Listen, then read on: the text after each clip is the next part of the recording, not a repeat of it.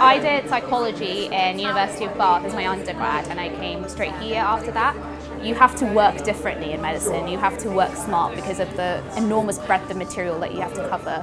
So I think I've had to adapt a lot to my learning strategies to medicine. The reason I chose Warwick was because of several reasons. One, they use plastinated prosections instead of the dissections, and I have family and friends who do medicine. They were saying how incredible these models were compared to like actually dissecting all of it.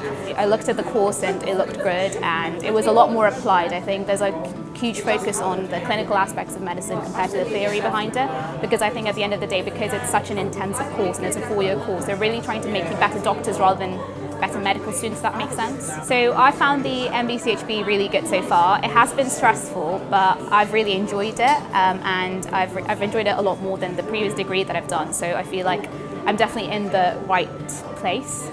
Applying to medicine is stressful, but once you kind of get through the couple of months of intense work, it is incredibly rewarding. I have thought of specialising. I feel like until I've gone through all the different rotations, I won't know for sure, but I really like neuro, and I definitely do want to go into surgical specialty, so maybe neurosurgery. Started bedside teaching this January, and it's been amazing. I've really enjoyed it.